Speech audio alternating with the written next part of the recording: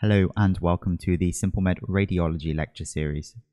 My name is Dr. Marcus Judge and I am the Radiology Lead.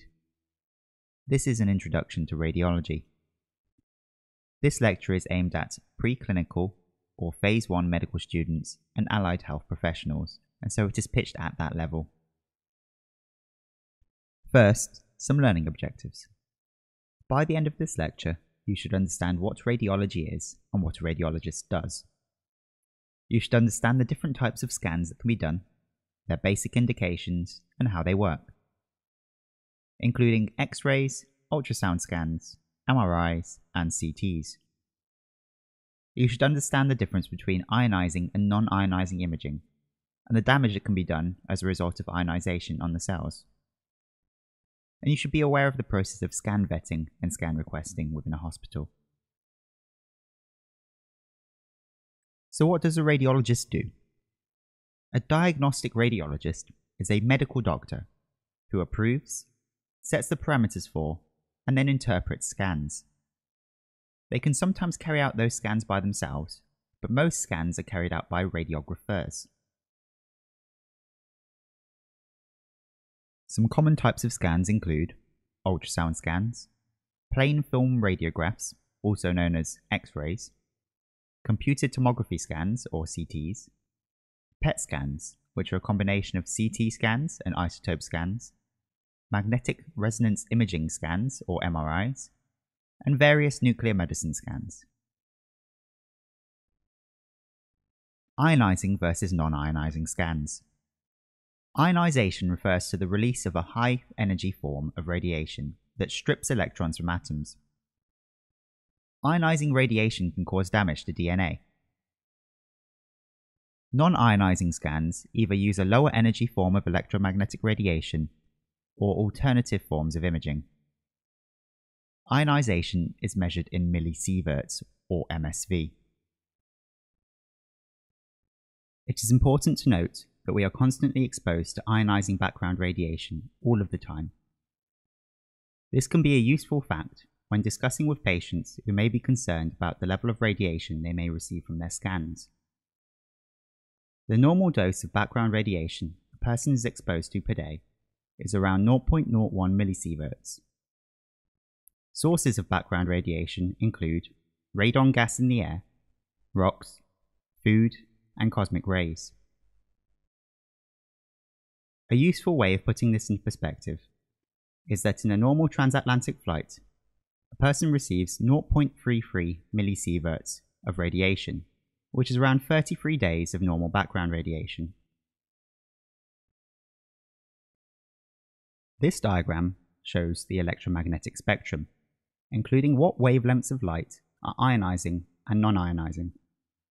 You will notice that ultraviolet is in the ionizing section, and this is why we put sun cream on to protect us from the sun and avoid skin cancer. The mechanisms of ionizing cellular damage are complex. However, they can roughly be broken down into direct and indirect causes. Direct leads to changes and breakages in the DNA. However, indirect leads to the creation of free radicals and reactive oxygen species, which cause oxidative stress and damage to cells and proteins within those cells. Down the line, this can lead to replication errors, which can damage the protective mechanisms of cells against cancer and other diseases. We will now cover a number of different scan modalities, how they work, and whether they are ionizing or not. Ultrasound is a form of non-ionizing scan.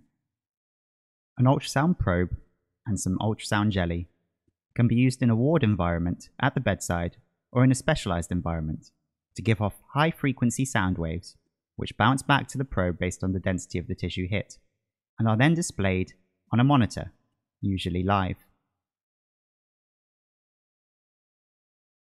Ultrasound scans are a very useful form of scan. They are fast, can be done at the bedside, are non-invasive and non-ionizing. Examples of use can include in obstetrics, for pregnancy scanning, in gallbladders looking for gallstones, Fast scans can be carried out in A&E to assess for damage from trauma. In echocardiography, assessing the function of the heart. In kidneys, looking particularly for kidney stones, which may not be radiolucent, i.e. may not appear on X-rays or CT scans. When assessing testicular masses, particularly looking for cancer, as using a biopsy on a testicular mass can cause seeding, and so an ultrasound is used as first line in this. And in Doppler artery scan, for checking the patency of arteries. This is an example of an ultrasound scan of a 30-week fetus in the sagittal view. In this view, we can measure the crown rump length, or CRL, which is used to determine the growth of the baby. Next, we will discuss X-rays, or plain film radiographs. These are an ionizing form of scan. They can be carried out at the patient's bedside using a portable X-ray machine or in specialized X-ray rooms. The dose of radiation from an X-ray is generally quite low. For example, a chest X-ray will deliver around 0.1 millisieverts of radiation, or around 10 days of background radiation.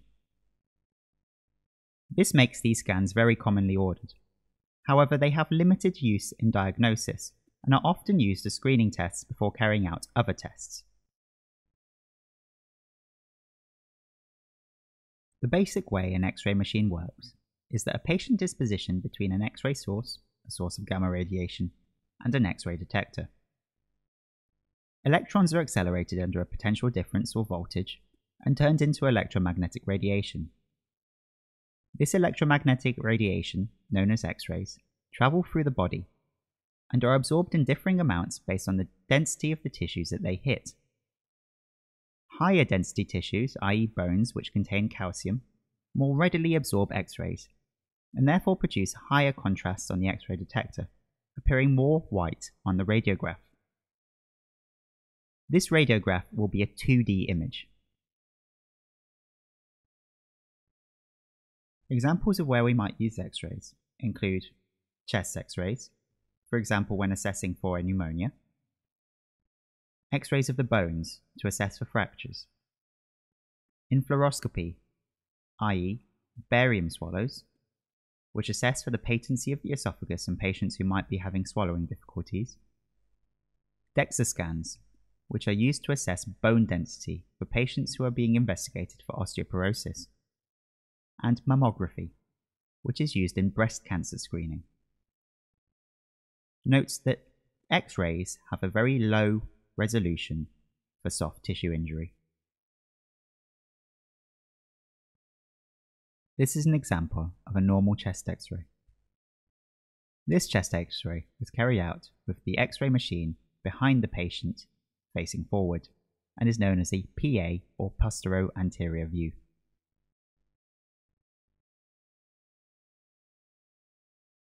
This is an example of a pelvic or hip X-ray. You might do this scan in a patient who might be frail or had a fall to assess for neck of femur fractures.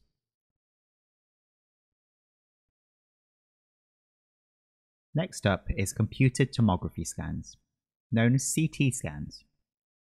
These are an ionizing form of scan. These deliver much higher doses of radiation. For example, a CTAP, CT abdomen pelvis, delivers 10 millisieverts or 3 years of background radiation to the patient. A head CT delivers 2 millisieverts or 8 months of background radiation concentrated at the head. For these reasons, CT scans must be thought about carefully and risk versus reward must be considered.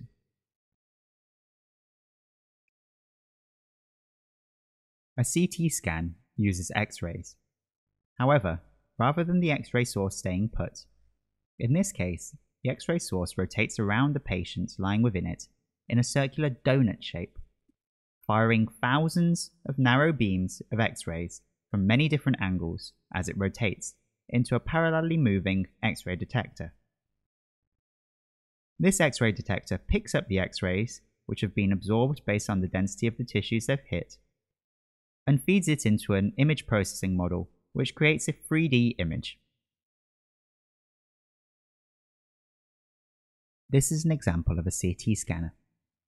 As you can see, it looks like a donut in which the patient lies. A CT scan takes only a few minutes usually.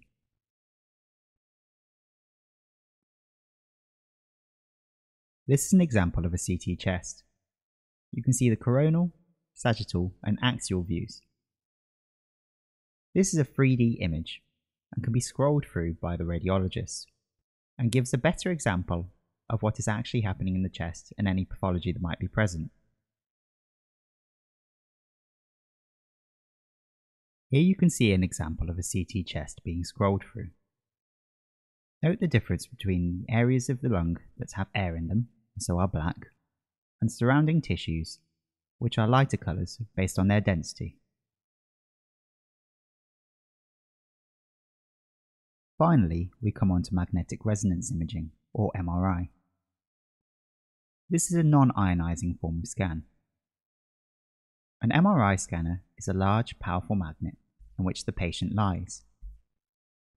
This powerful magnet created by the MRI scanner causes all of the hydrogen protons found in water and fat in the body to align in the same direction.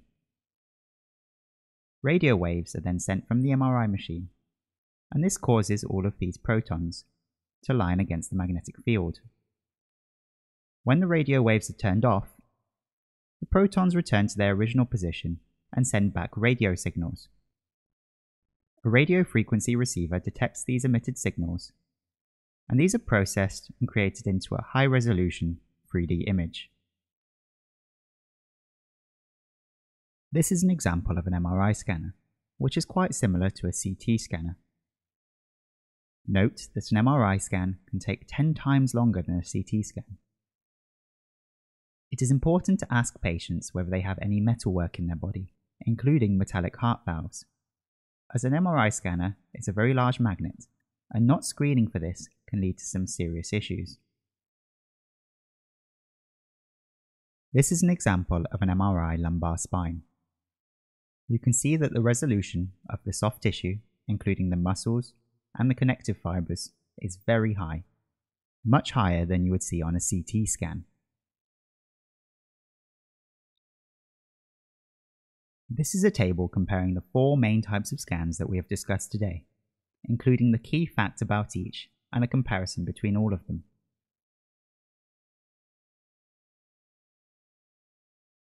Scan vetting. Scans are generally vetted by a radiologist or reporting radiographer after being requested by the medical team to make sure that the question being asked actually has a chance of being answered. For example, an X-ray knee, given that X-rays have very poor soft tissue visualization, would not be able to tell the medical team whether a patient has an ACL tear. Afterwards, the scan must be protocoled in the correct way. For example, in a CT scan, whether it is done with contrast or non-contrast.